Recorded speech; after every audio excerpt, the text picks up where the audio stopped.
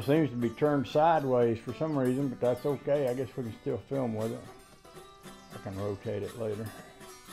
I got this rack up at the secondhand store, and I think it was originally made to hang pots and pans on.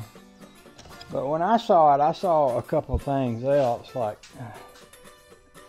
that. And you can hang a welder on it. You could also hang out in the middle and hang a hammer right there.